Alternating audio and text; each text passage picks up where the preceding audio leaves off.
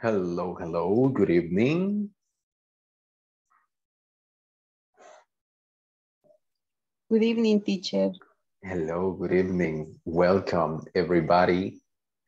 Good Hello, evening, hello. teacher. Good evening. Hello, welcome. Really nice to have you here. Nice to see that you are here after the weekend.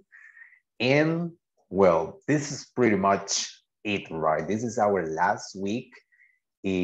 Actually, well, we're not even to complete the whole week, so it's going to be actually just 4 days of this one, and then we're done, right? So you will have been completed the first level of the basic course. So nice.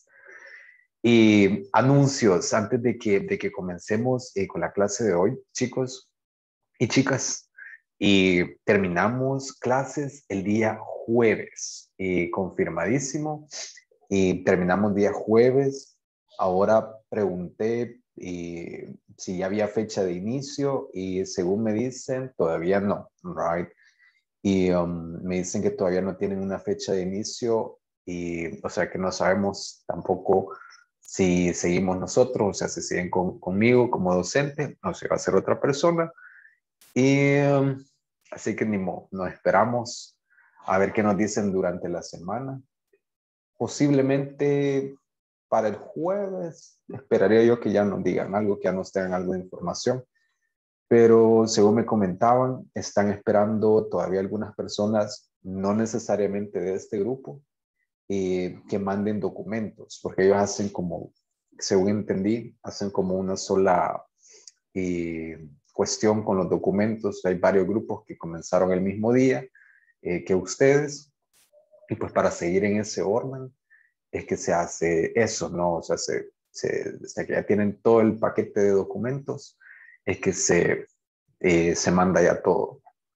So, en teoría, como les decía la vez anterior, no se espera mucho, pero podría ser que al menos viernes quizás no haya clase y pues ni modo, aprovechamos a descansar también. Creo que ya a estas alturas ya se siente un poquito y pues descansamos tal vez ese viernes y depende de qué nos digan o podríamos comenzar el lunes o tal vez a mediados de la semana, así como fue este curso que creo que comenzamos un miércoles, podría ser también una opción, ¿no? So, let's see what they say in the end. And that's pretty much it. I guess in this group, we're not having problems with people sending the documents. I guess most of you actually already did it. So I would say we're cool, right? I would say that we're good. So it's just, I guess, waiting for some other people in other groups. But let's see. Besides that, we are going to continue with some of with the topics that we started in our last class. If you remember, one of the last things we were studying was prepositions of place. But before we start with that, let's take attendance. So here we go. First things first.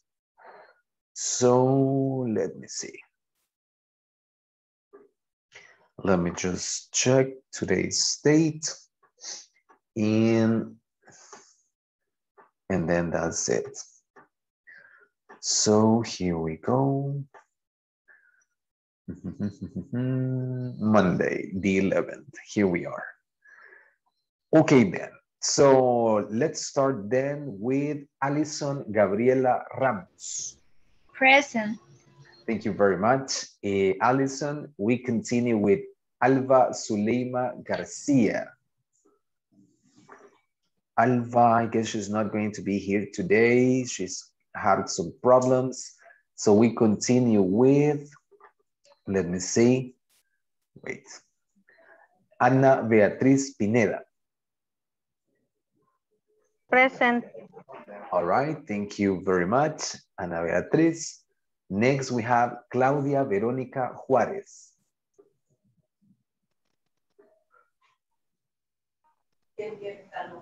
Claudia Verónica, not here. So we continue with Gabriela Idania Díaz. Gaby, not here yet. All right, so then let's see. We continue then with Glenda Marisela Cuellar. Glenda Marisela, not here, I guess. So we continue with Iris Beatriz Cornejo. Present, teacher. All right, thank you very much, Iris. Next person, Carla Raquel Mendoza. Present, teacher. Thank you very much, Carlita. Next, we have Carla Yesenia Lanza. Present, teacher. Thank you very much, Carlita Lanza. Nice. So then we have Lucy Natalie Juarez. Present. All right, thank you very much, Lucy. Next person, we have Marilyn del Carmen Solis. Marilyn, not here yet. Present, present. Oh, yes. Ya le borramos la falta. Nice, thank you, Marilyn. So let's see. Next person, Marta Luz Orellana. Marta Luz Orellana. Not there. Marta, no. Okay, so not there. So we continue then with Mauricio Emilio Alvarenga.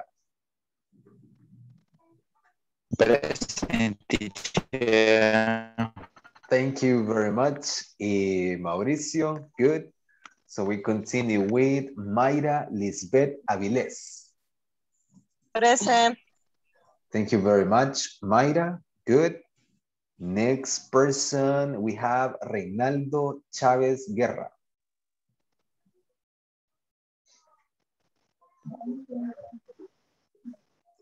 Reinaldo, but you're there. Por ahí, pues creo que está en mute o tiene problemas de audio. But there you are. Okay, Reinaldo, good. Let's see. Next, Rosa Vilma Landa Verde. Present, teacher. Thank you very much, Vilma. Then we have Sonia Evelyn Iraeta. Evelyn over there. Not there. Guess not there yet. So we continue with Teresa Guadalupe Bonilla. Present. Thank you very much, Teresa. And then we have Jessica Melissa Oya. Present, teacher. Thank you very much, Meli. Next person, we have Julissa Raquel Cruz. Present, teacher. Thanks a lot, Julie. Nice. Then we have, let me see, Maria Magdalena Ronquillo. Present. Thank you very much, Mary. And last but not least, we have Vilma Consuelo Guzman. Present, teacher. Thank you very much, Vilma. Okay, so that's pretty much it. Okay, let me see. In our last class, we were reviewing something about prepositions of place, specifically 3 prepositions, in, on, and at. Now, even though we were just studying just those 3 prepositions, we gotta know that there are more prepositions, right? There are more prepositions of place, and actually these prepositions of place, they can be used to talk about different things. Reinaldo, you have a question?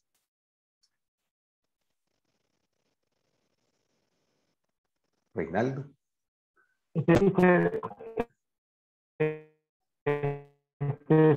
Fue la señal, no sé si me puso falta o falla en la lista. Ay, perdón.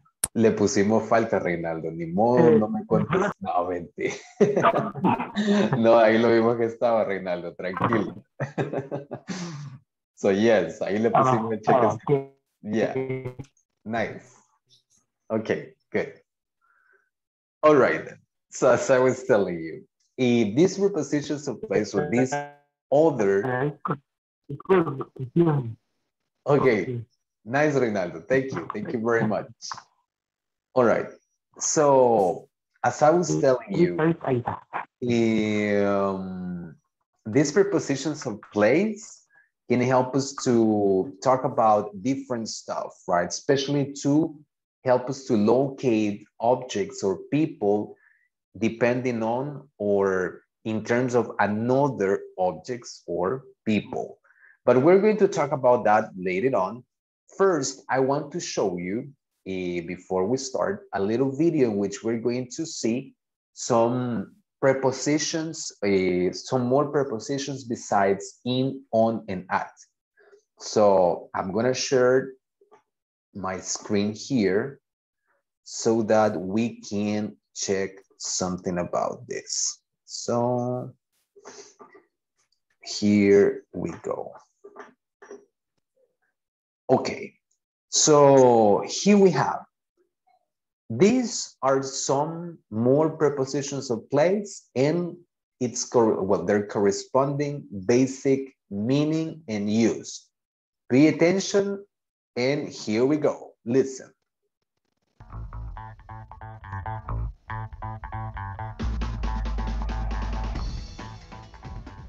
Basic prepositions of place in English. Behind, behind. In front of, in front of. Next to, next to. Between, between. Near, near. Above, above. Below, below. In, in. On, on. The ball is behind the box. The ball is in front of the box. The ball is next to the box. The ball is between the boxes. The ball is near the box. The ball is above the box. The ball is below the box. The ball is in the box. The ball is on the box. Behind, in front of, next to, between, near, above, below, in, on. The dogs are behind the postman. The dogs are behind the postman. The dog is in front of the man. The dog is in front of the man. The dog is next to the bones. The dog is next to the bones. The dog is beside the bones. The dog is beside the bones. The bone is between the two dogs. The bone is between the two dogs. The dog is near the book. The dog is near the book. The dog is close to the book. The dog is close to the book. The blue dog is above the fire hydrant. The blue dog is above the fire hydrant. The blue dog is over the fire hydrant. The blue dog is over the fire hydrant. The fire hydrant is below the blue dog. The fire hydrant is below the blue dog. The fire hydrant is under the blue dog. The fire hydrant is under the blue dog. The yellow dog is next to the fire hydrant. The yellow dog is next to the fire hydrant. The dog is in the bed.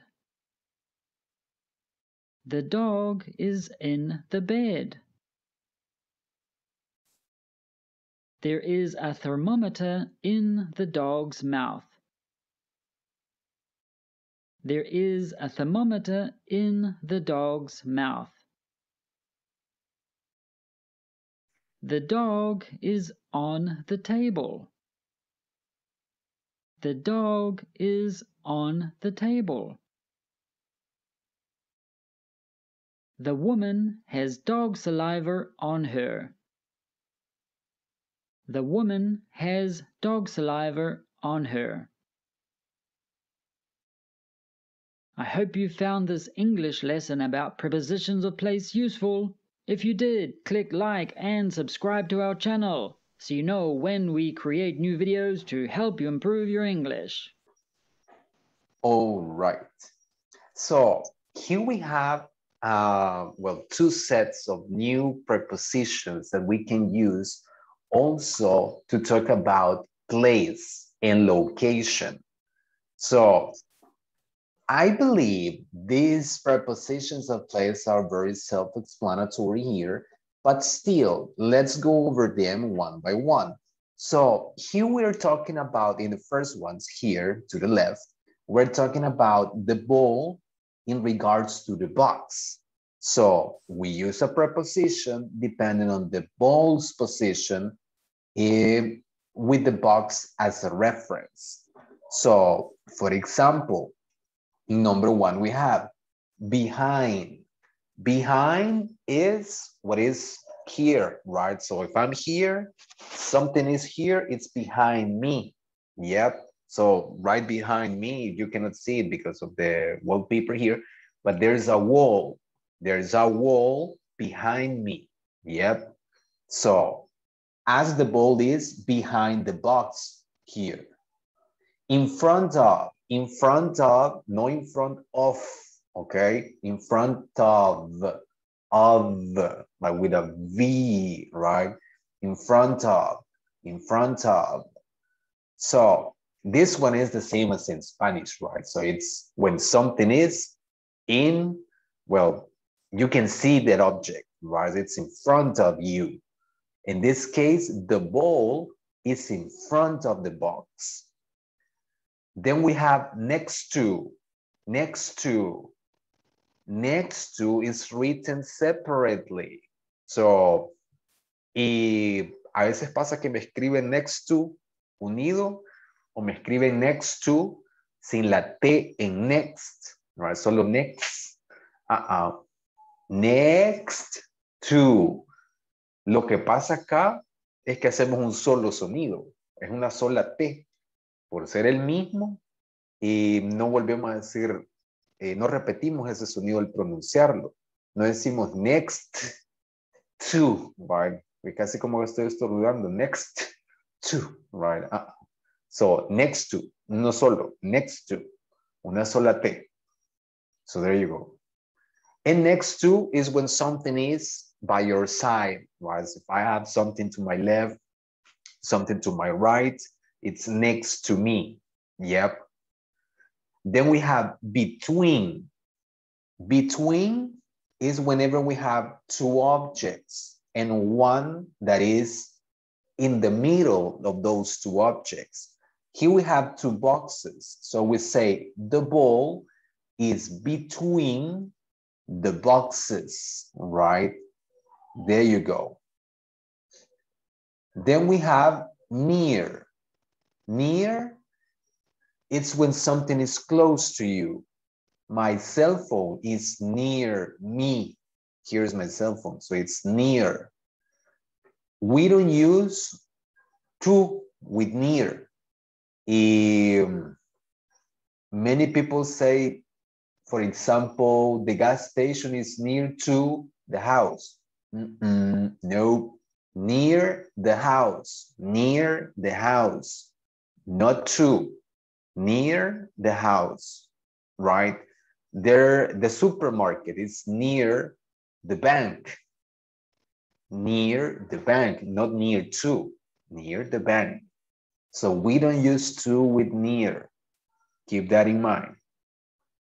Then we have above, above. This one, it's not the same as on. So if you check here, on and above, what's the difference between on and above here? What do you think? What's the difference between these two? Any idea? Que abajo va es arriba y on es sobre. Algo así. More or less, more or less. Above, if we translate to Spanish, above, it's also sobre. On is also sobre, but there is a little difference there. What do you think? What's different in the video? In the video, in the picture. Que abajo es arriba y on es sobre algo. Entonces está tocando una superficie, en cambio el otro no, solo está sobre ella. Bingo, very good. That's the exact idea there. Above y on, si los traducimos, los buscamos en el diccionario, en Google Translator, puede que nos salga sobre. O sea, los dos nos pueden salir eso. Pero above quiere decir que la superficie no está, o sea, no estoy tocando la superficie. La bola acá está sobre la caja, pero no se toca, right? So, it's above the box. Above my head, I have a light bulb, right? Hay un foco sobre mi cabeza, right? I use above. I cannot use on, right? Because then I will have that thing here stuck to my head. O sea, ya estaría quemado de aquí, right? So that would be on. So in this case, it would be above. On implies that the object is touching the surface, right? Like in the ball. The ball is on the box. Cuando tengo on, está tocando la superficie. Y cuando tengo above, no, right? Está sobre ella sin tocar la superficie del objeto. So very good. Let's see. Then we have below. Below is the opposite of above, right? It's below, like in the picture there. And then we have in, that we studied that already. It's when something is inside, right? There you go. And well, there you have some other examples here that were used. We have some synonyms. For example, whenever we use near, we can also use close to. Con near les decía, no ocupamos esa palabrita to, pero sí la ocupamos con close. Yo quiero decir, el súper está cerca de mi casa. The supermarket is near my house. Or the supermarket is close to my house. Cualquiera de los dos. Another synonym for next to, beside. Beside también significa un costado, a un lado, igual que next to, a la par de, right? So they are synonyms. Synonym also for above and over my head, above my head, same, right? Sobre, for both. And another synonym of below, under the table, right? Como la canción de Luis Miguel, debajo de la mesa, right? So under the table or below the table, that's the same thing. So there you go. All right. Any questions so far? No? Easy? Okay. So, tell me. Far también entra como preposición de lugar. Yes, we can use it. It was not mentioned here, but we can use it also as a preposition of place. Far would be the opposite of near, right? Like in this case, we have near, but they forgot probably to include far. Lejos, right? Near and far. Far, far away. There you go. Nice. Below es abajo. Below, yes, is por debajo o debajo de, right? Yes. And below is the same as under. Sería un sinónimo también con under. Cualquiera de los dos se puede utilizar. Nice. Any other question you might have? Teacher, just a question. In the case of below, is similar to above. Then below is not touching the object, and the other word under is touching. Not necessarily. We can use both. Usually when we use below or under, they are not touching the object or the surface, right? The surface. Whenever we use below or under, usually it's because the object is not touching the surface. And even if it is by, it wouldn't be that common because of gravity, right? Gravity would make the object to fall to the floor. So unless we're talking about maybe some kind of special case in which something is stuck right there, it would affect maybe that, but still the preposition would be the same, below and under. Okay. Nice. Thank you. Good. Anytime, Lucy. Alrighty. Now that we have reviewed a couple of things related to prepositions of place, and we added some more prepositions of place to the ones that we already know, in the book and in the content that is stated there for basic one, it is important that we learn how to use 3 prepositions, in, on, and at. So let's see if you remember how to use those prepositions. So wait. You know when we create new videos to help you improve your English. All right. So let's take a look at a little exercise that I have here for you to see if we remember something about prepositions of place. So here we're going to play a Kahoot, and we're going to see if you remember how to use in, on, and at. Remember the pyramid we started for prepositions of place, right, and time? So here's where you are going to use that knowledge. So let me see. Here we go. This is the pin number we're going to use. So let's see how well you can identify them. All right, there we have Marilyn, very good.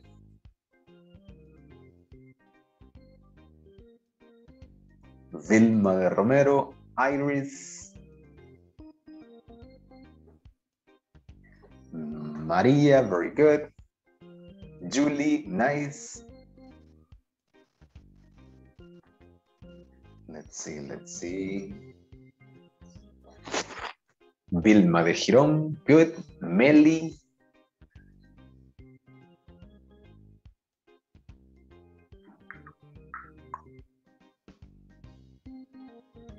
Ana Beatriz, excellent.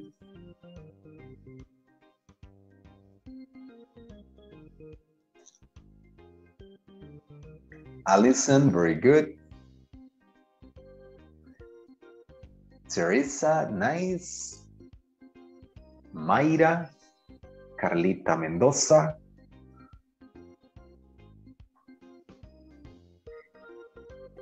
And okay. All right. So you still have, well, you will be able to log in or to connect, even though we start, right? So you will see there the code. Evelyn, nice. So here we go. You are going to see a sentence and you are going to tell me what is the correct preposition that you need for each of the sentences there. So here we go. See? Okay. In, on, at. All right. What about this one? How do we say this? I live home with my parents. I live home with my parents.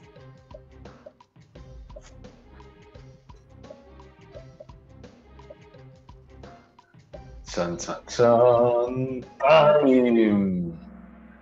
Nice. At, right? This is an expression that we use all the time. At home.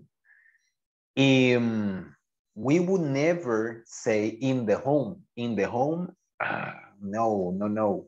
That would be like Spanish. En la casa. En el hogar, we would say. In the.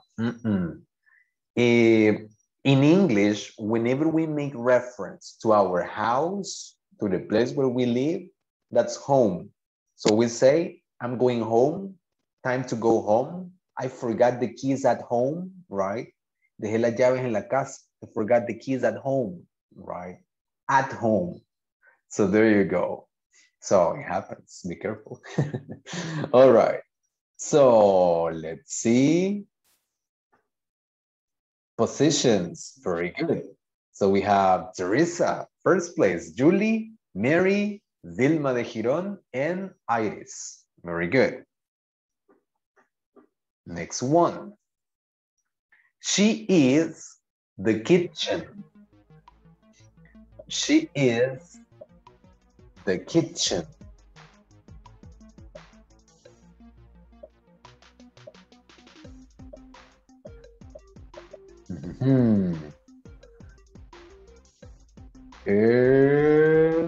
Time. In the kitchen. Very good. Here we have why in the kitchen. The kitchen is a room, right? It's a room in the house. So if you remember, we said that whenever we talk about rooms, like in the bedroom, in the living room, in the kitchen, we always use the preposition in, okay? So there you go, in the kitchen. Let's see positions. Mary going to the first place. Vilma de Girón, Iris, Meli, and Teresa. Very good. Next one. They live France. They live France.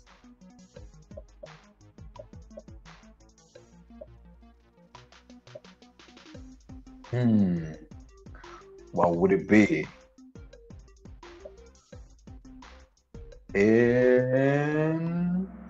Nice, very good. In France. When we talk about countries, remember, I live in El Salvador. I live in San Salvador too. So we use in to talk about the limited spaces we said. The limited space could be a country, a city, a town. Yeah, so all those places always with in. So very good. Let's see.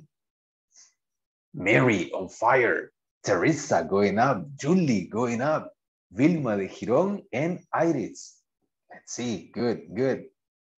Next one. Don't sit the table. Don't sit the table.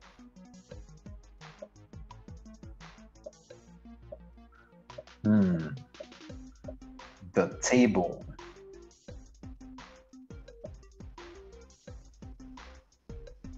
And there you go, on the table. Very good. So here we're talking about the surface, huh? So we have the table. The table is it's a flat surface.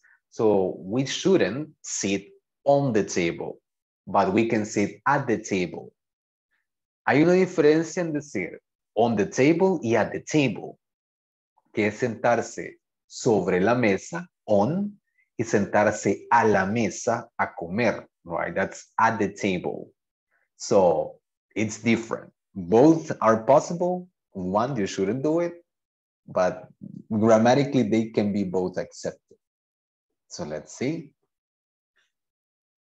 All right, Mary still in the first place. Julie going to the second place. Teresa, Vilma de Girón, and Allison going up. Here we go with the next one. They are college. They are college.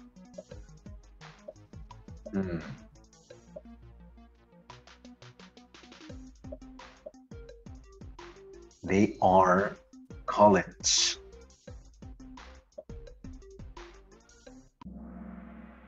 At college, very good. So here we have college.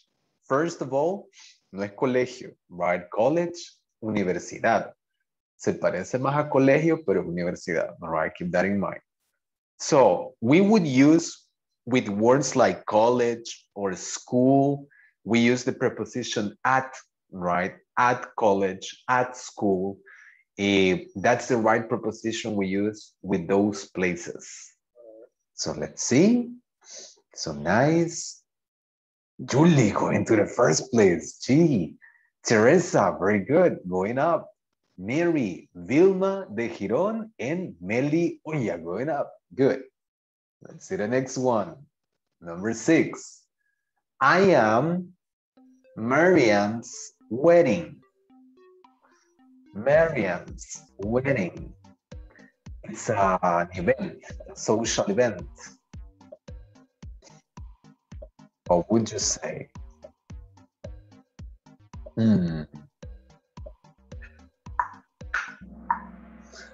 Ay, ay, ay. At Mariam's wedding. In this case, we have an event, right? It's something that doesn't happen all the time. It's just a social event, like a concert, for example. I'm at the concert. I can also say I'm at Mariam's wedding. So with events like this, we always use at. So there you go. Let's see. Melly going to the first place. Julie second. Teresa, Lucy on fire going up. And Mary. Nice. Here we go with the next one. The answer is the book. The answer is the book.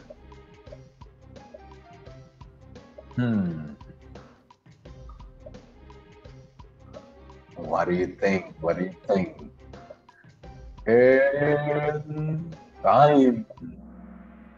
In the book, very good. So when we're talking about information, like in this case, that is contained there, we use in the book. The answer is in the book, or the answer is in your heart. Yes, so we use in, inside. Very good. So let's see. Okay, so Meli is still in the first place. Lucy on fire going up. Vilma de Girón going up. Teresa and Julie. Next one. All right. I live Sheikh Zayed Road. Road. Sheikh Zayed Road.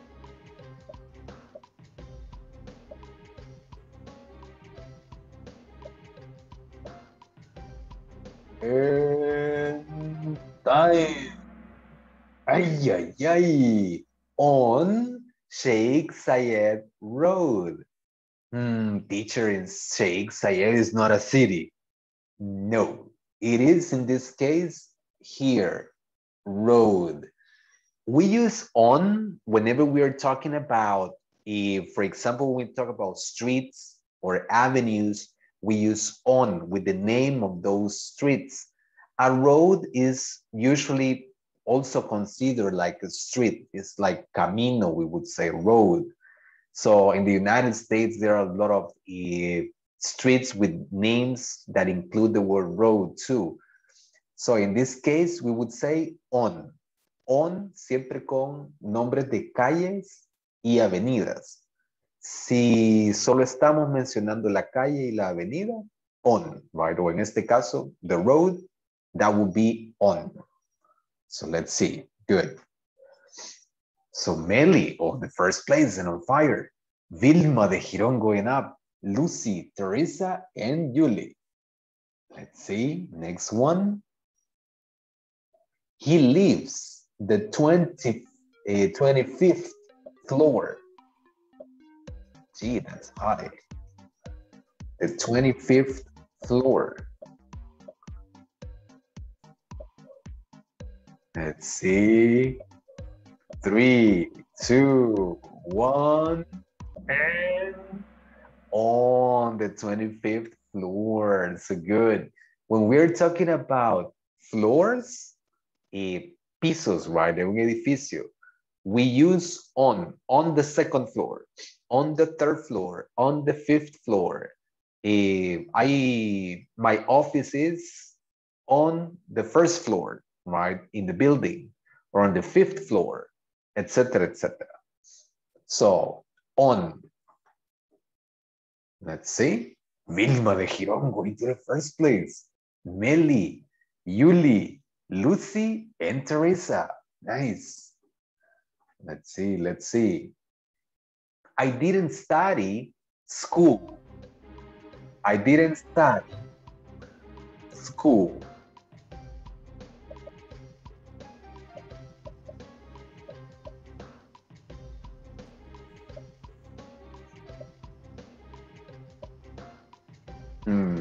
Remember? There you go, nice. At. So when we saw that example about college, right? I told you, college, school, those two words, they always go with at. I'm at school right now, or I'm studying at school, or I didn't study at school, like in this case. So nice. Let's see. Meli going to the first place. Vilma de Girón, Julie, Lucy, and Teresa. Let's see. Ireland is Europe. Ireland is Europe. Come on, come on. 5, 4, 3, 2. Nice, very good. Most of you got it correct. In Europe, right? So if you're talking about countries, in this case, a continent, right? We know that we use in, yes? So very good. Let's see, same positions. Number 12, Ferrari World is Abu Dhabi. Ferrari World is Abu Dhabi. Abu Dhabi. 3, 2, 1. In Abu Dhabi. What the heck is Abu Dhabi, teacher? It's a city, right? So it's a city. So we know that with countries, cities, towns, continents, we use in Abu Dhabi, like in San Salvador, for example, or in San Miguel. So there you go. Let's see. Very good. Teresa going up. Next one. Put your phone, your bag. Put your phone, your bag.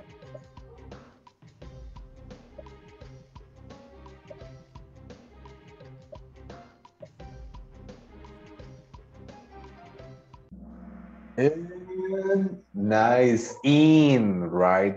In your bag. When we are talking about a bag or a purse, something like that, we put things inside. So we say in your bag or in the bag.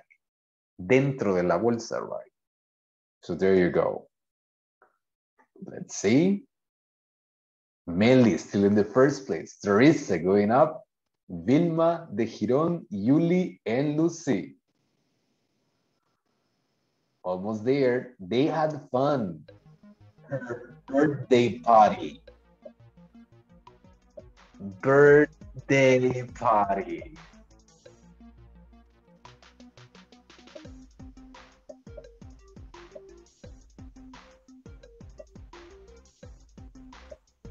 And at her birthday party. All right. So here we have something. We're not just talking about the birthday. Yep. We say that any festivity that goes with the word day, we use it with on. But in this case, we are not talking about a preposition of time. It's about a preposition of place.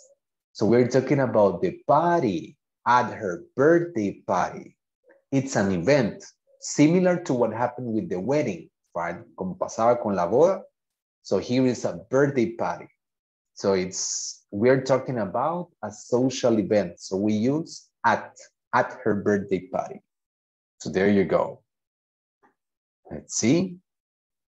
All right, very good. Melly still in the first place. Teresa, Julie going up, Lucy going up, Vilma de Giron. The last one. Here we go. Put the photo, the mirror. Put the photo, the mirror. Ay, ay, ay. Ay, ay, ay. The mirror. Let's see. And time on the mirror. So the mirror is a surface. If you remember, I explained to you the other day, a surface is not just a table or a desk that is horizontally located. What a surface can also be the wall, which is vertically positioned. So the same happens with the mirror. It's a surface that usually is in a vertical way, right? Or in a vertical position.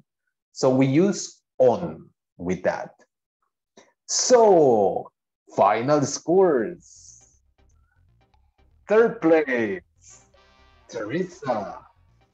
Second place, Lucy. And the first place goes to Melly. Very good, nice. Special mentions to Yuli and Vilma, 4th and 5th place respectively. Very good. Alrighty, nice. So there you go. These are the 3 prepositions that we need to practice the most. As we could see, we have more prepositions of place, but I guess the other ones are easier to know or to remember, because we just have to understand the meaning. For example, next to, we know that it means a la par de, right? In front of, behind. So we just have to memorize it.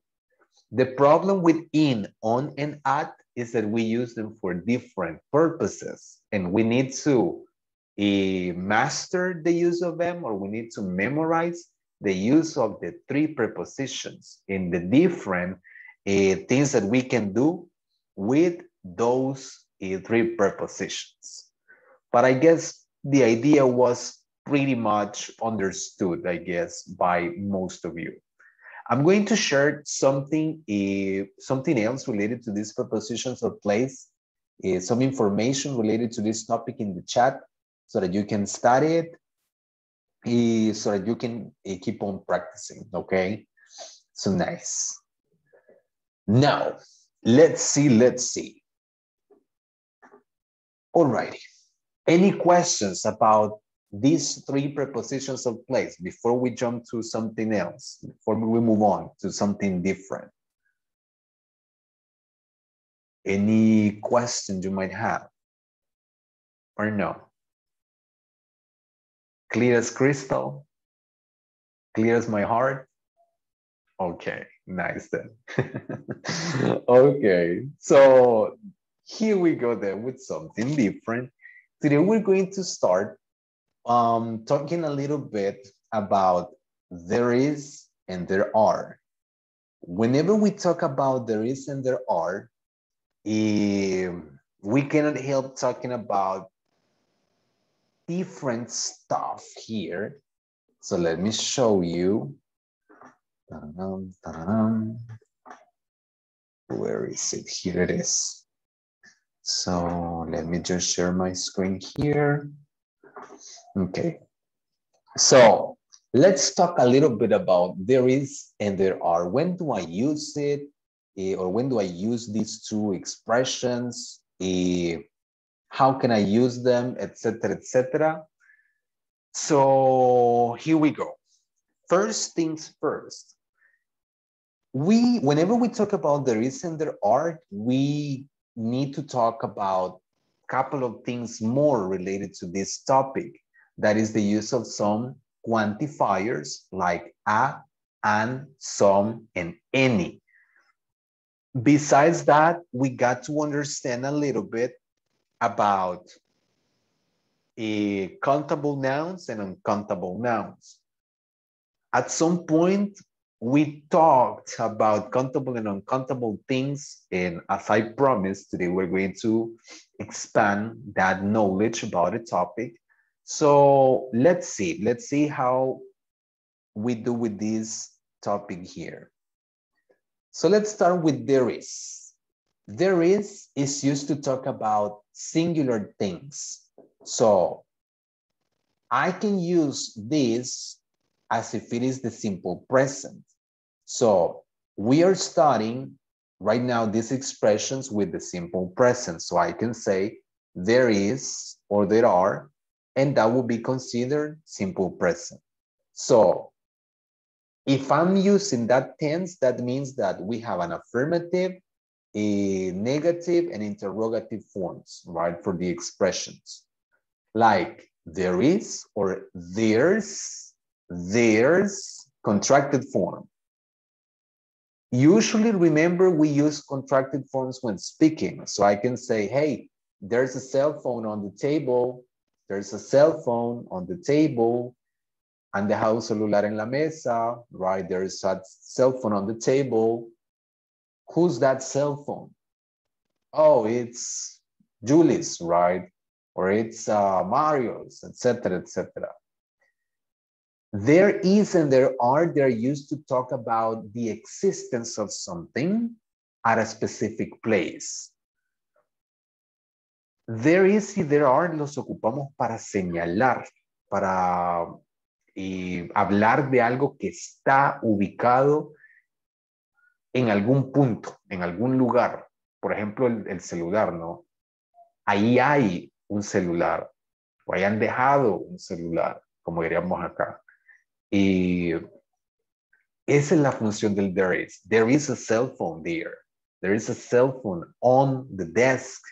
There is a cell phone in the bag, right? There is a cell phone in my hand. So, utilizo este there is y lo puedo combinar con las preposiciones del lugar, por ejemplo, para dar un punto o una referencia más específica, ¿no? So, I can also say Or I can also use a negative form for this, so I can say there isn't. There isn't a cell phone here. What are you talking about? There isn't a cell phone here, right? Aquí no hay ningún celular, right? There isn't a cell phone here. So, don't know what you're talking about. Or we can use this as a question. Is there, I don't know, is there, let me see. What can we say? Is there a cup there, right? Is there a cup on the table? ¿Hay una taza en la mesa? Cuando le preguntamos a alguien, hay una taza ahí, o ves una taza por ahí. Is there a cup on the table? So it's a question. We are asking if the person can see the object there. So I use these expressions too. The same happens with the plural forms, right? There are. This is just for plural. So I can say there are, like in this case, many apples here. There are many apples. Hay varias manzanas. Or there are some apples there. Or I can give the specific number. Let's see, 1, 2, 3, 4, 5, 6, 7, 8, 9, 10. So there are 10 apples in the picture, in the circle. So it's the same. If we translate it to Spanish, we would say hay, right? Hay 10 manzanas. There are 10 apples. Or I can use it in negative form. There aren't 15 apples. No hay 15 manzanas. There aren't 15 apples. There are 10 apples. I can ask, are there 15 apples? No, there aren't 10. There aren't 15 apples. There are 10. Or are there 10 apples there? Yes, there are 10 apples. Or yes, there are. Short answer. So there you go. Now that we understand like the use of there is and there are, know that if I use there are, and that means that I'm talking about plural forms, whatever we use with there are is countable. Todo lo que utilicemos con there are, por ley, tiene que ser contable. ¿Por qué? Porque there are es para el plural. Y si estoy diciendo que es plural es porque hay varios. Entonces, tiene que ser algo contable, como las manzanas, la silla, las personas, animales, qué sé yo, ¿no? Pero, ¿qué pasa con there is? There is se usa para el singular. Al mismo tiempo, se usa para nombres no contables.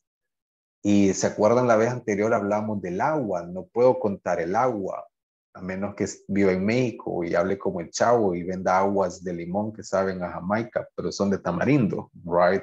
So that's a different story. So, ahí, cuando yo tengo un nombre no contable, utilizo there is. There is some water in the glass. Let me write that one here so that we can see it. There is some water in the glass. So, I cannot use water in the plural form. Entonces, para decir que hay agua ahí en el vaso, que hay algo de agua en el vaso, utilizo también there is. También me sirve con cosas contables. Yep, I can, like, there is an apple in the fridge. Hay una manzana en la refri, por si se la quiere comer, ¿verdad? There is an apple in the fridge. So, I can use it with countable nouns if they are singular. La puedo ocupar con nombres contables que sean o que vayan en su forma singular. Ahí utilizo there is, como la manzana. Una. There is an apple in the fridge. O con nombres no contables, right? Like there is water or some water in the glass. So let's see. There are some words that we're using here like and some, and we're going to talk about those words in a bit. So let me just move on so that I can show you here.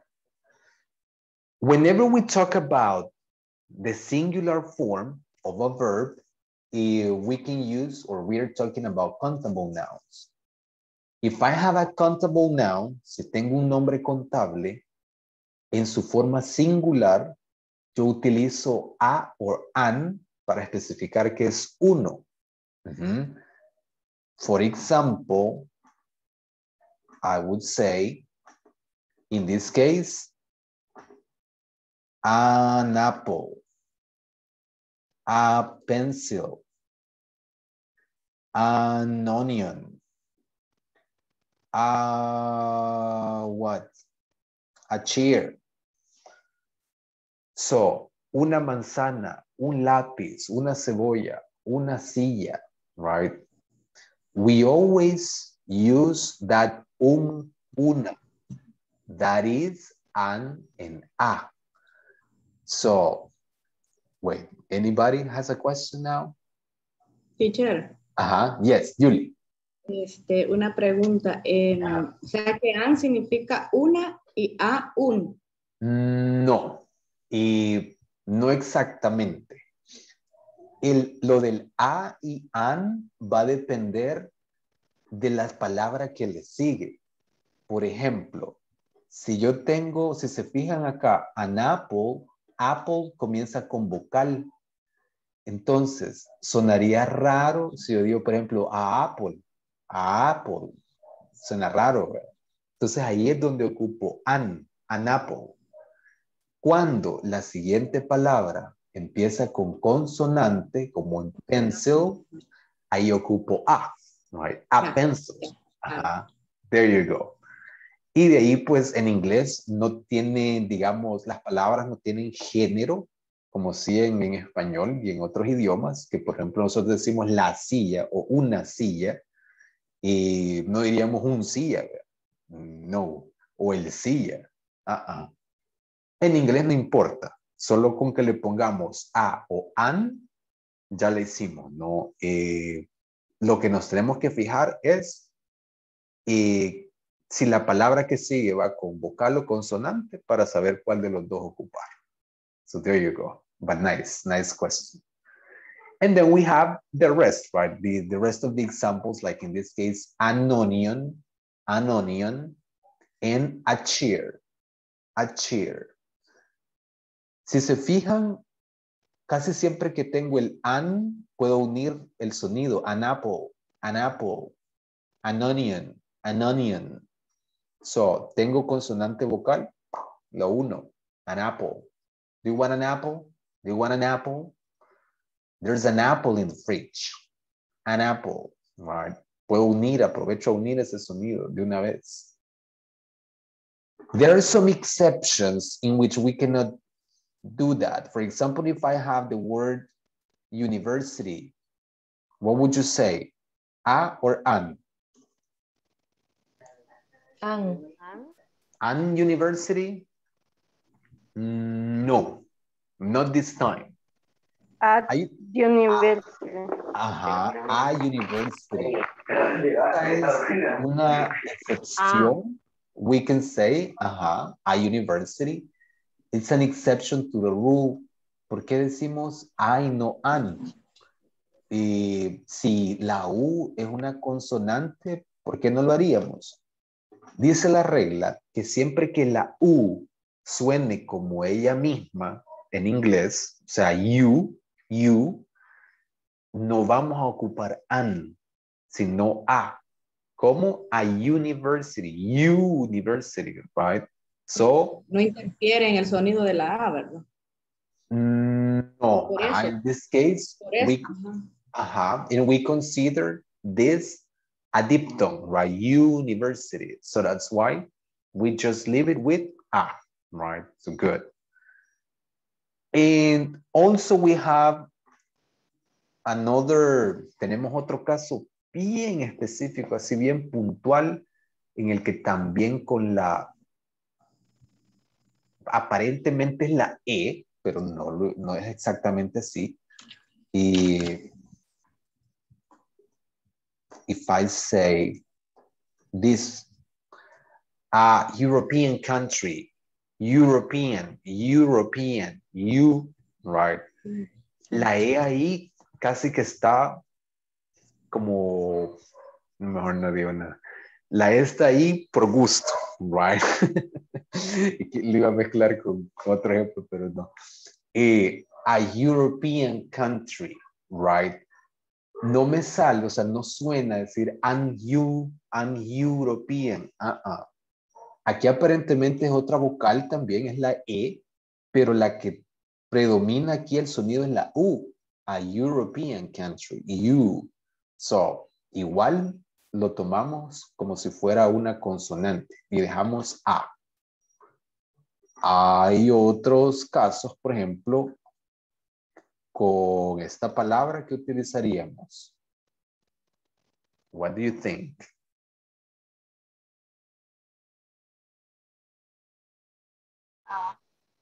A?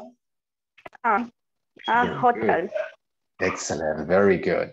A hotel, a hotel.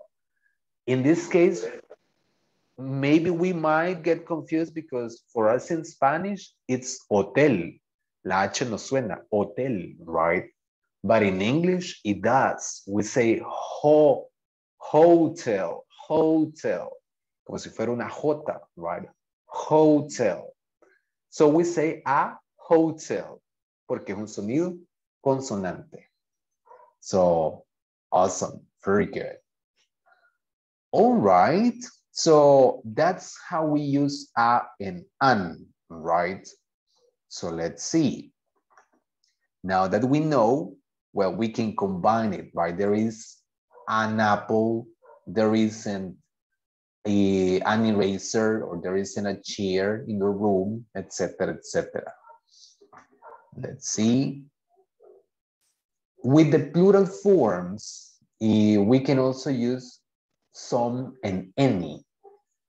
Some and any, they are what we would call quantifiers.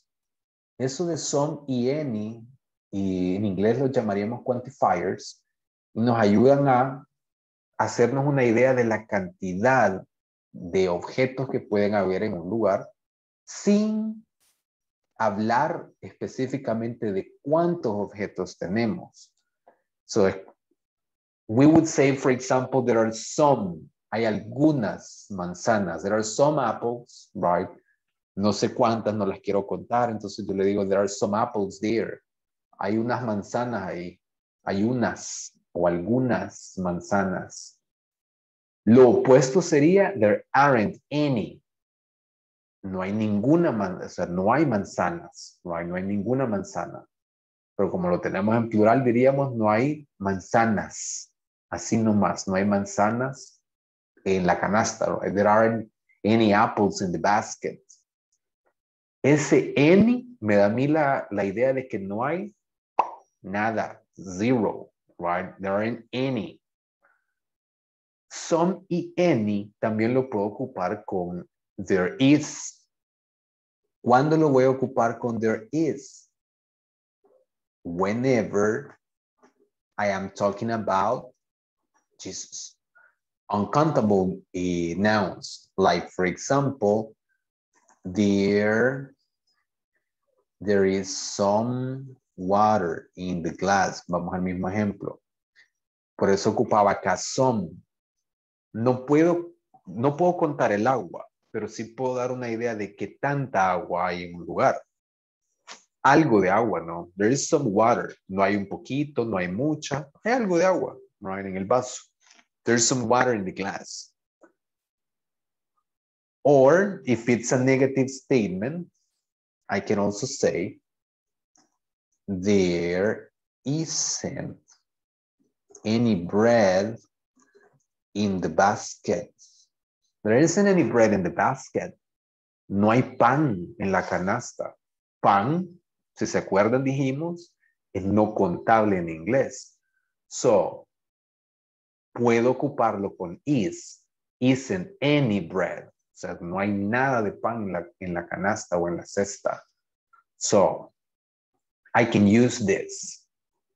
Entonces, some lo ocupo con affirmative statements. Puedo ocuparlo con oraciones afirmativas, con there is y con there are. Any, lo mismo, pero con oraciones negativas, right? No puedo ocupar el any en una afirmación. Y aquí viene algo que a veces nos equivocamos, es un error un poco común, que es el uso de any en preguntas. Si yo digo, por ejemplo, are there some apples in the fridge? Are there some apples in the fridge? ¿Estará bien o estará mal? ¿Qué piensan? Are there some apples in the fridge? What do you think? Sería any. Ajá, very good. Acá no puedo poner el some. Para nosotros, yo creo que no se ve mal. Right? Lo vemos, hay algunas manzanas en el refri. Pareciera que no nos da problema, pero en inglés sí. No puedo hacer preguntas con some. Si yo quiero hacer una pregunta, que si hay algo, cualquier cosa, no sea contable o no contable, tiene que ser con any, no con some. Are there any apples in the fridge? Hay manzanas, y aquí ya no decimos ninguna, sino que sí se traduce como alguna o algunas. En este caso, ¿hay algunas manzanas en la refri?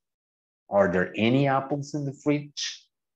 Por ser una pregunta, right? Teacher, pero yo casi que podría jurar que he escuchado preguntas con some en algún lugar, en algún momento de la vida.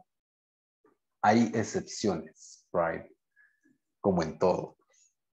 La excepción es, would you like some water? ¿Cuándo puedo hacer preguntas con some? Cuando le ofrezco algo a alguien, como, hey, quisiera algo de agua.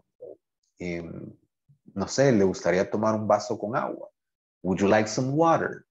Aquí sí, right? Aquí sí puedo usar, aquí tengo que usar some, no puedo ocupar any.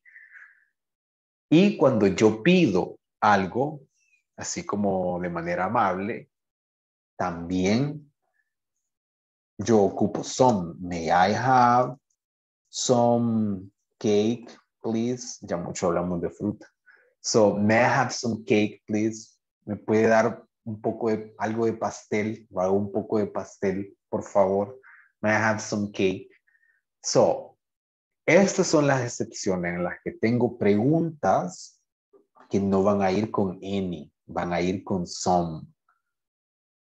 Si yo ofrezco algo a alguien o si yo le pido algo a alguien. En ambos casos, lo usual sería ocupar estos modal verbs, como estas expresiones para que suene más amable, ¿no? El would o el may. So, there you go. Any questions so far? Preguntas hasta aquí. ¿Vamos bien? Okay, nice. So, I'll take attendance, tomaré asistencia antes que sigamos, antes que se ponga bueno, antes de la práctica, para que podamos trabajar tranquilos. Let's see, just give me a second here. And here we go. So here we go with the second time for the attendance. I start with Alison Gabriela Ramos.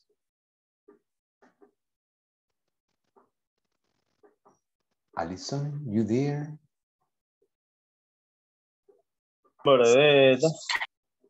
Hello, se durmió Alison. Bah. Okay. So, pero por ahí andaba. All right.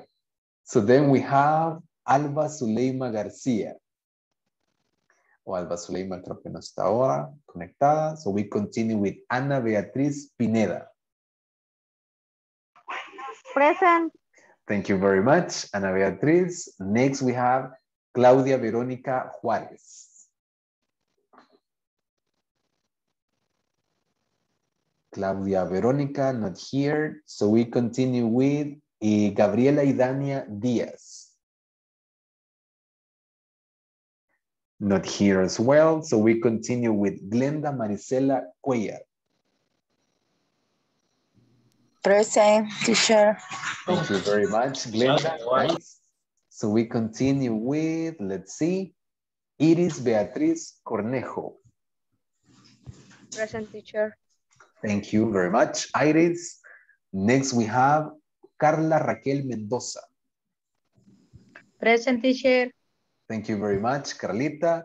Next we have Carla Yesenia Lanza. Present. Thank you, Carlita Lanza. Next we have Lucy Natalie Juárez. Present. Thank you, Lucy. Next, Marilyn del Carmen Solís. Present. Thanks a lot, Marilyn. So next person we have Marta Luz Orellana. Marta Luz, not here. So we continue with Mauricio Emilio Alvarenga. Present, teacher. All right, thank you very much, Mauricio. Next, Mayra Lisbeth Avilés. Present. Thanks a Teacher, lot. en Ajá. caso de niña Marta tenía problemas con el Inter. Ah, ok, thank you. Gracias por avisarme. Nice, good. Hoy vamos a dejar una notita. Thank you. So then we have, let's see, Reinaldo Chávez Guerra. Present, teacher. Thank you very much, Reinaldo. And then we have Rosa Vilma Landa Verde.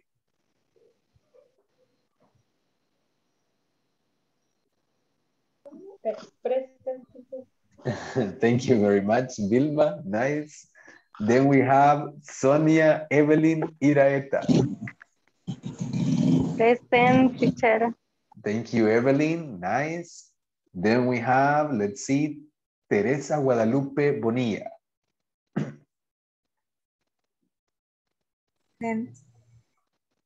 Thank you very much, Teresa. Next, Jessica Melissa Oya.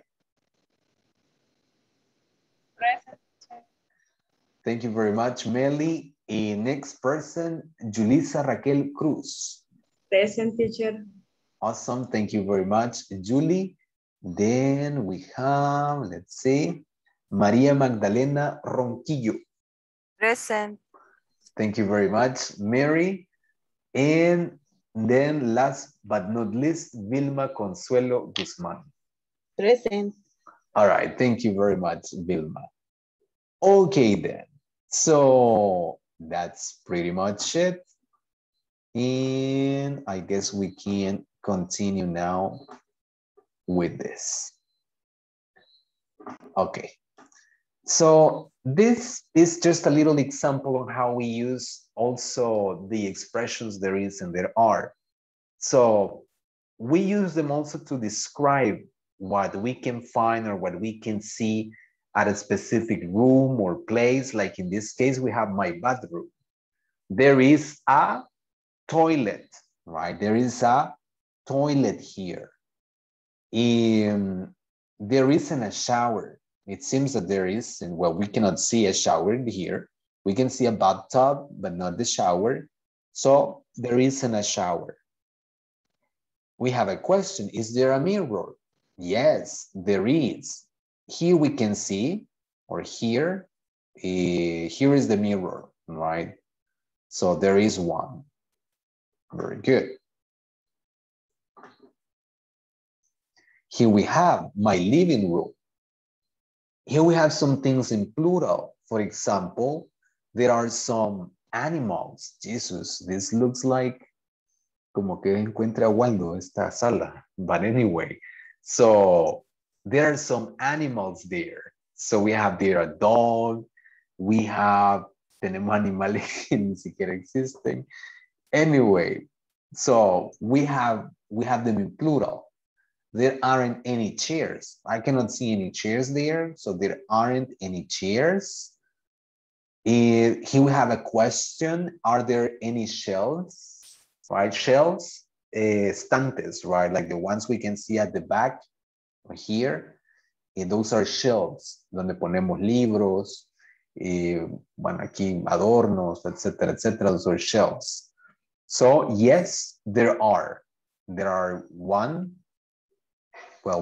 and two. I guess this is just one and this is another one. So there you go. So this is an example on using there are. And here we go, right? So just some disclaimer. Uncountable nouns, as we said, never, they don't have a plural form. So we cannot use them like that. So this is the use of some and any, what we were saying before. There is some, there is an any, is there any? Affirmative, some, negative, any, question, any. This is how this works. Lo mismo que ya habíamos dicho antes. Some more examples with uncountable things. There is some water on the floor. Hay algo de agua, un poco de agua en el piso, right? Water is uncountable, so we use there is. There is some water. There isn't any sugar in the kitchen. We cannot see, right, sugar anywhere. No vemos azúcar por ninguna parte, so there isn't any sugar in the kitchen. No confundir kitchen con chicken, ¿ok? De pronto en el examen me ponen mi mamá está en el pollo en vez de mi mamá está en la cocina, right? So careful with that. And then we have here a question. Is there any milk in the kitchen? No, there isn't any. So we cannot see any milk over here. So we say, no, right, there isn't any. And that's it. I guess this is something that we studied when we check on WH questions, remember? How many, how much, and how many. So how many for countable things? How many pencils are there? There is one pencil, or there is a pencil.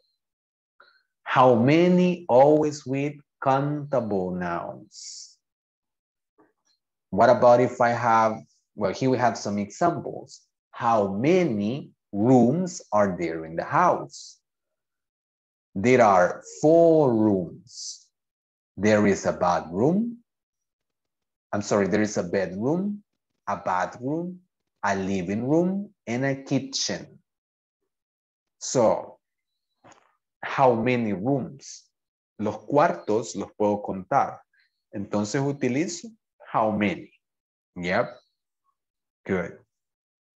Y los puedo describir, ¿no? Hay una recámara, un cuarto, le decimos aquí el cuarto de dormir, un baño, una sala y una cocina, right? A living room and a kitchen. También con esto de la kitchen, la cocina con la que cocino, o sea, el aparato, no se llama kitchen, ¿ok? No van a decir, dejé la kitchen encendida porque le dio fuego a toda la cocina. So, ¿cómo digo cocina? Stove, right? Stove. Stove es el utensilio, es el electrodoméstico, right? That's a stove. Y más parecido a estufa, quizás, que a cocina, pero nosotros acá no decimos estufa. Para nosotros la cocina. So, but that's the stove in English. So there you go. Nice, nice, nice. And let me see something else. Well, this is the same thing, countable, singular, plural. Same thing, some more examples. And I have a practice for you, so we're not going to complete this. Okay, so now we are going to work on a little practice related to countable, uncountable, there is and there are. So let me see. I will share with you a link so that we can work on this. And let me see. We're going to work on groups. Wait. Groups of, let's see, 3 or 4 people, I guess. Okay. Now, what are we going to do? Let me show you. Here we have. Okay, the practice here is very easy, I would say. So this is what you're going to do. So you have a practice with there is, there are, and the use of a and some and any. Simple. You're going to work on this worksheet. For example, in part number 1, you just need to select the correct answer. So this is related to a, and, some, and any. So you need to pay attention to the thing that you are describing or to the object that you're talking about. If it's singular or if it's plural, so that you know which is the word that you're going to use. So you're just going to select. In part number 2, you're going to complete. So you're going to type here the word, la van a escribir. So no la van a seleccionar, sino que la van a escribir. Pero es el mismo principio que en el ejercicio número 1. Dependiendo de qué hablemos, así es la palabra que van a utilizar. Y recuerden, lo importante es también entender si es singular, plural, contable, no contable. So there you go. Then we have part 3. In part 3, you have a little reading. So you are going to select, again, from the drop-down menu, just the correct answer for each statement. So you gotta pay attention, you read it carefully, and you select the right word. Then in part 4, you have a picture, parecido a lo que estábamos viendo, y con las imágenes, y acá van a escribir there is or there are. So for example here, this is some pictures on the wall. ¿Qué iría? There is or there are? There are. There are, very good. So there are some pictures on the wall because it's plural. Es plural acá, some pictures. Entonces no puedo escribir there is, sino there are. Good. Then in number 5, we have again another reading. And here we're going to type there is, there isn't, there are, or there aren't. So, dependiendo de lo que veamos en la lectura, vamos a escribirlo afirmativo o negativo. Acá también podría hacer preguntas. Por ejemplo, la número 1 dice rubbish. Is there rubbish on the streets? Rubbish es garbage, basura, right? Es un sinónimo. So there you go, right? Van a escribir acá afirmativo, negativo, pregunta, utilizando there is and there are. And in the last one is everything, right? Aquí puede ser, aquí tienen que escribir, right? It says, what is there at the Paradise Hotel? Write sentences using there is, there isn't, etc., etc., etc., right? Plus a, and, some, and any. Prácticamente escribir una oración en base a la imagen que vemos acá. Dice Paradise Hotel. Tenemos swimming pool, tennis court, golf course, disco, shops. Entonces ustedes van a hacer oraciones como la que está acá de ejemplo. There is a swimming pool, right? Hay una piscina.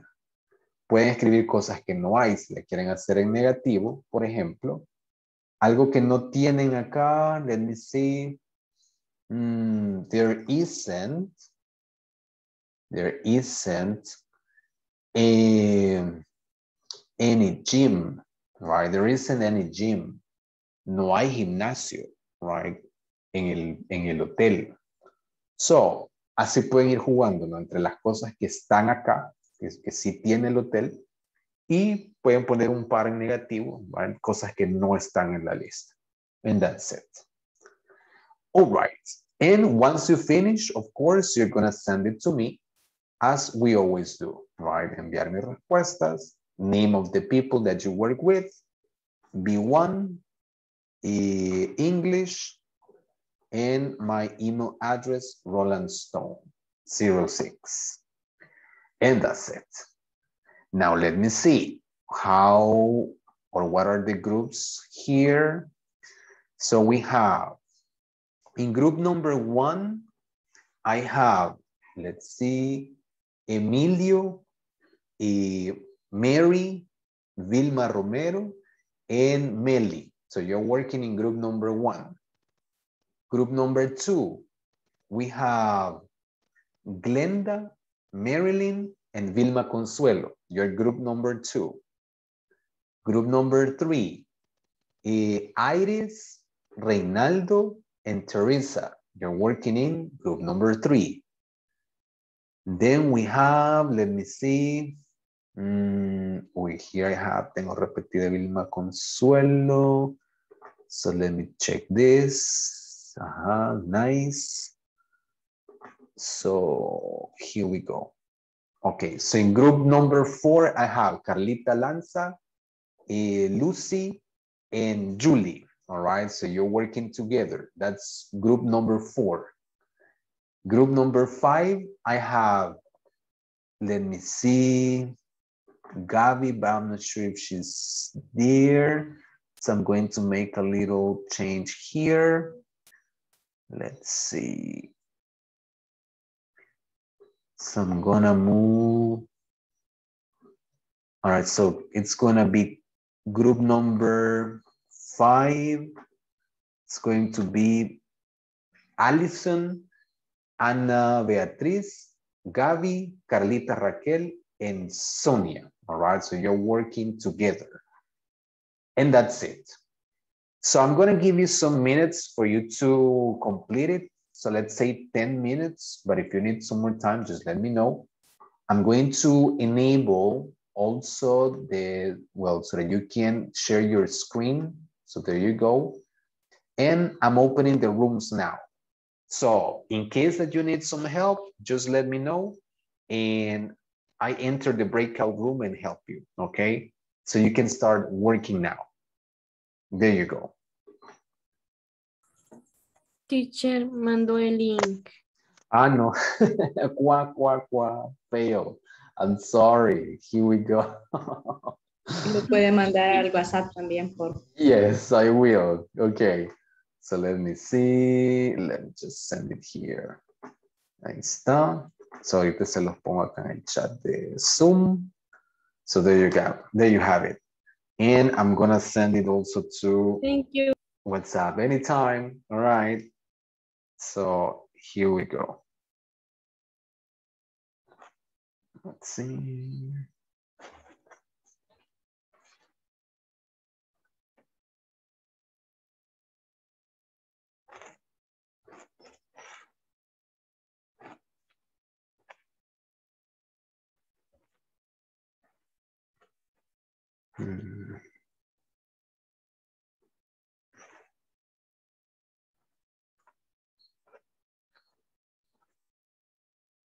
Wait.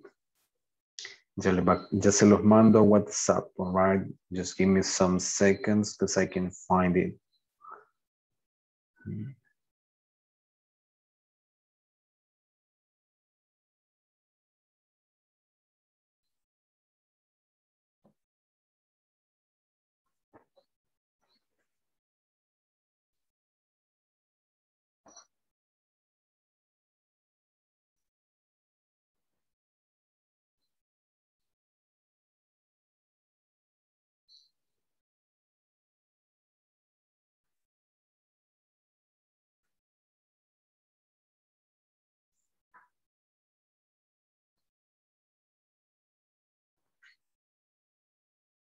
Teacher, Yes, ¿cómo Julie. me meto al otro grupo?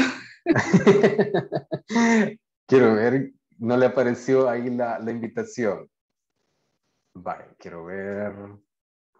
Y Julie, usted estaba con, let me see, Lucy y Carlita. Vale, ahorita le va a caer ahí la invitación. Sí, ahí está. Hoy sí.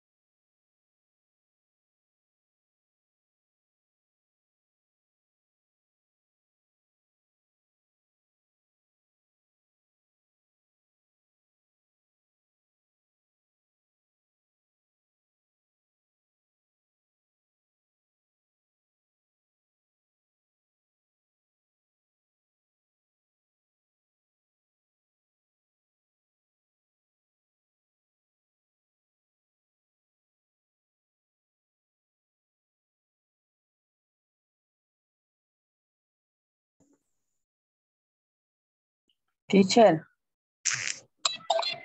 Hi, Glenda. ¿Se le desconectó?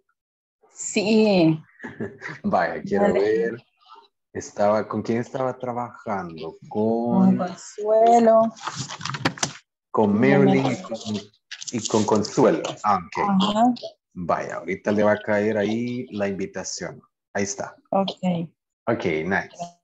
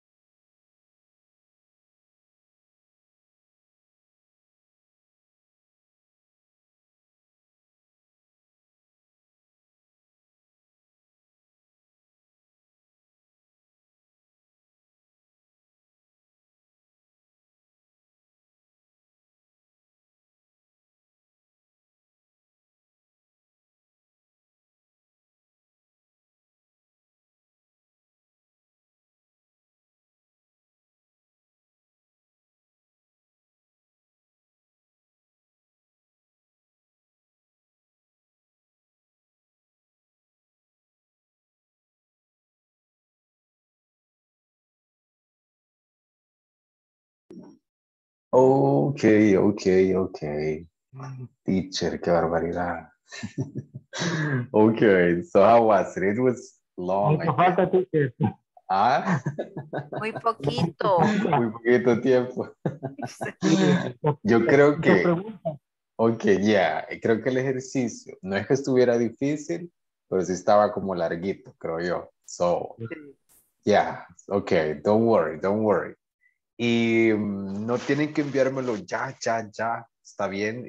You can take some more time. Pueden tomarse un poco más de tiempo para enviarlo. So, no hay problema. De hecho, más nochecito, cuando bueno, ya he recibido un par de respuestas, les voy a mandar las respuestas correctas, ¿ok? Para que ustedes puedan también comparar y para que ustedes las tengan ahí, las puedan revisar, qué es lo que tendría que haber ido bueno, en las diferentes partes, ¿no? En las diferentes secciones, para que ustedes se puedan comparar. Nice. Okay, so for the time being, I'll take attendance for the last time. So let me see. And don't worry, right? Tomorrow también tenemos un pequeño repasito de esto. Así que tranquilos, que mañana también seguimos repasando un poquito de esto. Don't worry. Y esto va a salir en el examen. Esto es lo principal del examen. No, mentira. Sí viene, pero viene más que todo enfocado al uso de there is y there are solitos. So, no viene tan complicado. So you will see, it's not a big deal. Nice. Cool. Alrighty, so let me take attendance. Antes que nada, hoy le tocaría quedarse a, let me see, Julie. ¿Se puede quedar un ratito, unos minutitos, Julie? Yes. Yes, perfect. Okay, nice. So then, let me see. I start with the first person for the attendance. So, Alison Gabriela Ramos. Alison Gabriela, no está, bueno, por ahí estaba. Alba Zuleima García, no pudo estar el día de hoy. Ana Beatriz Pineda. Present. Thank you very much, Ana Beatriz. Claudia Verónica Juárez. Not here. So, Gabriela Idania Díaz. Present. Thank you very much, Gaby. Then we have Glenda Marisela Cuellar. Present, teacher. Thank you very much, Glenda. Next, Iris Beatriz Cornejo. Present, teacher. Thank you very much, Iris. Next person, we have Carla Raquel Mendoza.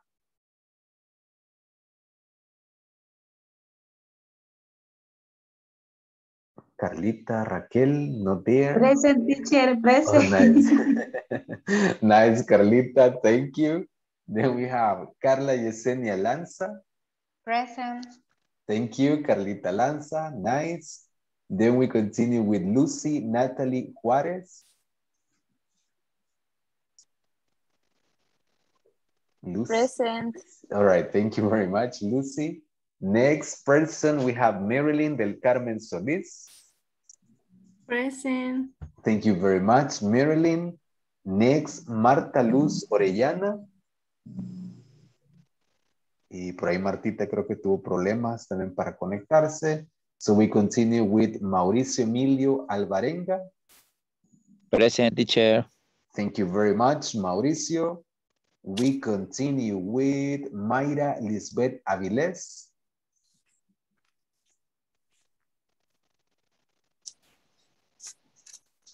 Mayra Lisbeth. Okay, maybe not available now, but she was there.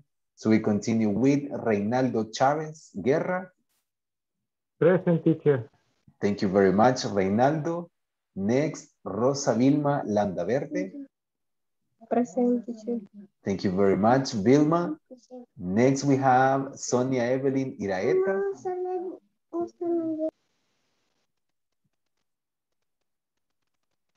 Evelyn, maybe not there right now, but she was connected. So next person, Teresa Guadalupe Bonilla. Present. Thank you very much, Teresa. Next, Jessica Melissa Oya. Thank you, Meli. Next person is Julissa Raquel Cruz. Present, teacher. Thank you, Julie. And then we have Maria Magdalena Ronquillo. Present. Thank you very much, Mary. And Vilma Consuelo Guzmán. Present, teacher. All right, thank you, Vilma Consuelo. Okay, so for the time being, well, thank you very much, ladies and gentlemen, for your time. I'll see you tomorrow. Have a good night, get some rest, and well, I'll see you tomorrow. Take care, people. Bye-bye. Take care. Bye. Bye. Bye-bye. Okay. Teacher, Julie. sorry. Ajá, yes. Dígame, Mary. Y vamos a llegar hasta la 15 de tareas. ¿Todavía faltan? ¿O ya, Quiero ya ver. No, eso sería, no, sería hasta la de la última semana. Serían hasta la 20, creo que tendría que estar. hasta la 20? Ah, Creo ok. que sí. Ajá, sí. Ahí estamos, Mary. Nice. Thank Ok, bye-bye. Emilio, ¿tiene una pregunta? Sí, Ajá. mire, fíjese que me mandaron un mensaje que dicen que no he entregado todas las tareas y todo lo que aparece en la plataforma lo he llenado, pero me dijeron Ajá. de que falta una, pero fíjese que no la encuentro. De que le faltan tareas. Ajá, una tarea, pero llené hasta el examen, Mm, todo lo ujú, complementé, mm, pero me mandaron un ujú. mensaje de que hacía falta una tarea y que si se necesitaba ayuda, que me Ajá. ayudaban, pero igual la busco en la plataforma y me aparece todo, que todo está lleno. Mm, revise bien la primera semana, Emilio. Si gusta y lo Eh, revisamos mañana. revisé, Ajá. revisé, hay un estatus ahí donde aparece las calificaciones que usted tiene. Entonces ahí aparece todo Ujú. lleno, 100 y las que son de 25. O sea, 25, 25, 100, 100, 20, 20. O sea, todo está lleno al 100. Pero bien raro, me cayó ese mensaje que dice que debo una. Mm, déjeme revisarlo y le confirmo mañana para ver cuál puede ser la que se ha quedado ahí pendiente. Ok, Ok, bueno, feliz noche. nice. Bueno, gracias igual. Ok, Julie, vamos a ver. Ok, vaya, ya nos robaron por ahí unos minutitos, pero ahí quiero ver, aprovechemos, let's see.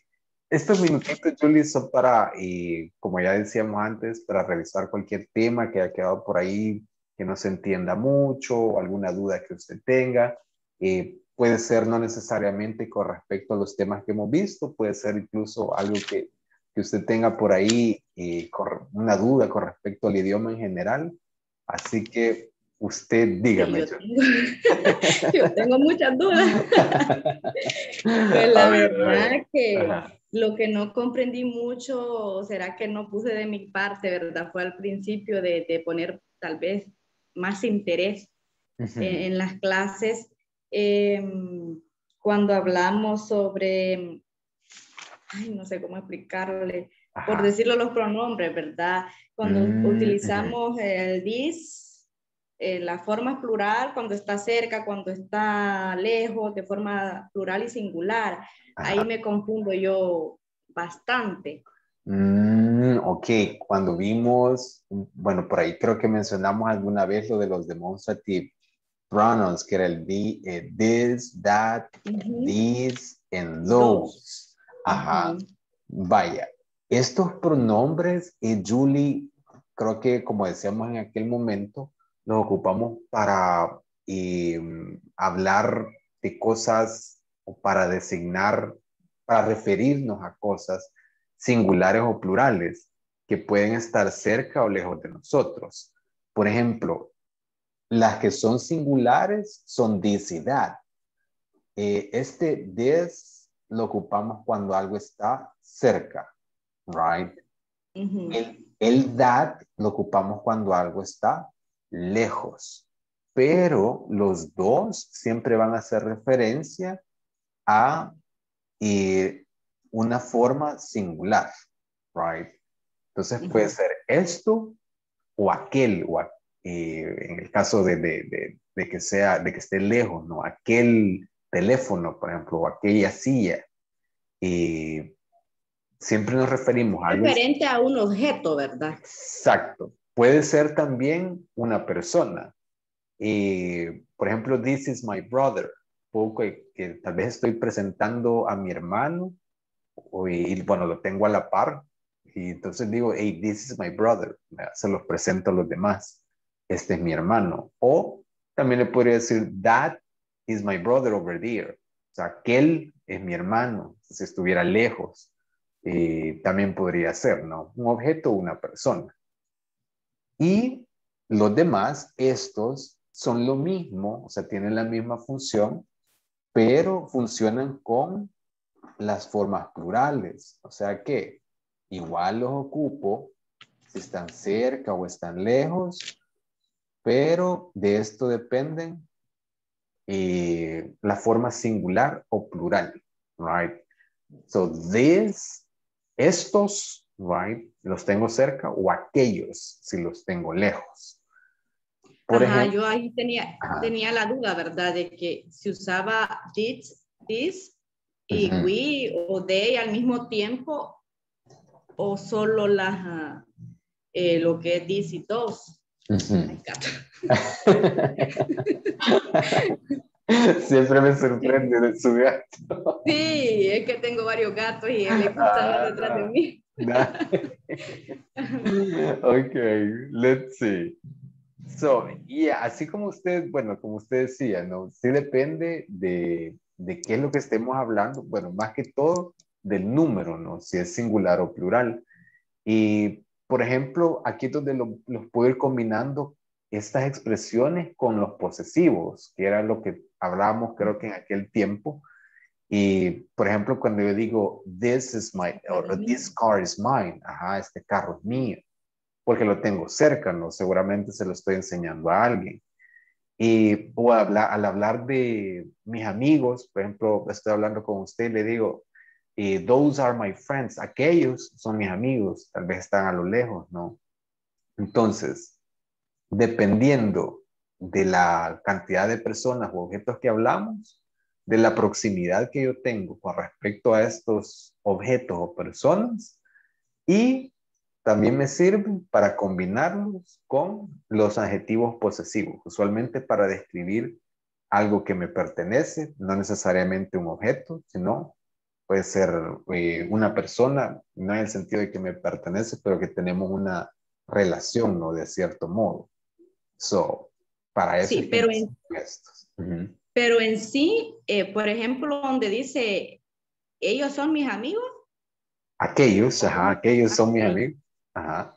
O sea, esa palabra dos realmente se usa cuando se habla sobre they. They are. O we are. No. Bueno, podría ser, sí, si lo vemos de esa forma, podría ser, pero acá no es que ellos, por ejemplo, se usen en vez de un pronombre sujeto como he o she o they o we, sino que solo nos guiamos por el singular y el plural. Si es uno, this or that. Si es más de uno, ahí sí es these or those. So, solo nos guiamos por el número. Ok, sí, ya me quedó un poquito Pues más sí, claro. está más claro. Un poquito. Nice. No, yo creo que sí, ya le entendí. A ver, yo tengo bastante problema también, a mí cuando empezamos la clase, a mí me admiró bastante, yo sé que hay muchas personas que sí hablan más el inglés, yo en mi caso, pues, como decía, principiante, dije yo, todos vamos a estar tal vez en el mismo nivel, pero cuando usted se pone a hablar en inglés, a mí me cuesta bastante distinguir en la forma auditiva, ¿verdad? ¿Qué es? Porque no conozco muchas palabras. Entonces, otra cosa es a la hora de cuando usted hace, por ejemplo, conversaciones, ¿verdad? Que nos pone a hacer conversaciones. Me cuesta bastante, no sé cómo podría ayudar que yo pueda pronunciar bien, ¿verdad? Las palabras, que es lo que me cuesta también pronunciar bien la frase. Vale, fíjese que, bueno, primero, con los cursos de INSAFORP, casi siempre es así, yo siempre les digo, son grupos multiniveles, ¿no? Se ve a veces un grupo básico, se ve alguien que de repente tal vez no debería estar en el módulo 1, sino que en el módulo 3, 4.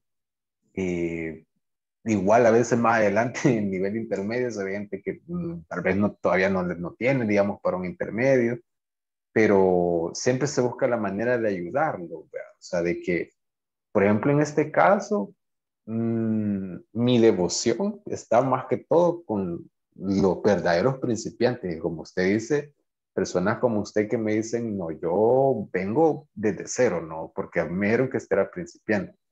Son las personas que yo les pongo un poquito más de atención. Los que ya pueden es como está bien, ¿vea? O sea, ya se defienden un poquito.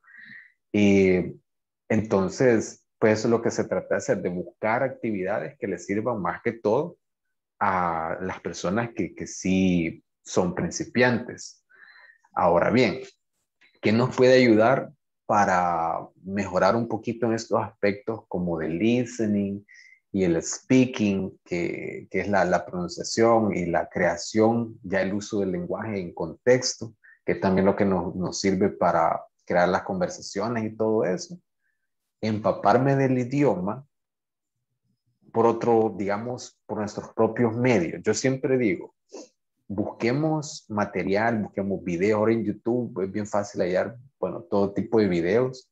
Entonces yo siempre digo, busquemos algo que nos guste, de un tema que nos guste. Si a mí me gustan las finanzas, me gustan las cosas legales, me gustan las cosas de mecánica, los deportes, lo que sea, ¿verdad? Algo que yo sé que le voy a poner atención porque me interesa o me gusta, pero en inglés.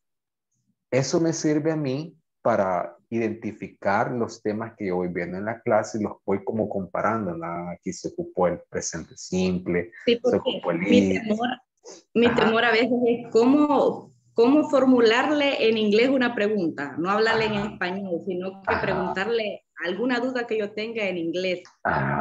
Y por ejemplo, en el tema que estuvimos viendo sobre las preposiciones de lugar, que es bastante confuso, yo estuve buscando, creo que por eso quedé en el cuarto lugar, porque... Sí, eso le iba a decir que me pareció súper bien, que iba bien arriba. Estuve investigando bastante, nice. algunas prácticas, algunos ejercicios, ¿verdad? Aunque sí es bastante confuso, como usted dijo, ¿verdad? En la forma de saber distinguir en qué momento se utilizan at, in o on. También había descargado una aplicación en el cual le enseñan cómo pronunciar las palabras o ir aprendiendo otras palabras que uno no conoce. Entonces, bueno, yo pienso que de esa manera, como usted dice, mientras le pongamos interés, vamos a aprender, ¿verdad? Creo que eso también, ¿no? Digamos, ser uno curioso y a veces uno, bueno, lo que usted hizo, por ejemplo, agarró el tema y dijo, no, lo voy a investigar yo, voy a leer un poquito más. Usted se admiró que quedé en el cuarto lugar. No me miré, me alegré. No, pues Porque sí, pues yo no sé mucho y sí, pues igual también yo me admiré, pero realmente como usted lo dice, mientras nosotros le pongamos interés. Eso pues, es. Yo creo que es normal a veces sentirse uno un poquito y de pronto dice uno, pues chica, vea, yo quisiera hablar y entender y todo. Ya no, o sea, en bien poco tiempo. Y cuando uno se pone a pensar, es el primer módulo, o sea, ahorita ustedes están como descubriendo un montón de cosas, o sea, varias cosas son nuevas y toma un poquito de tiempo, ¿verdad? Es normal sentirse a veces abrumado, ajá.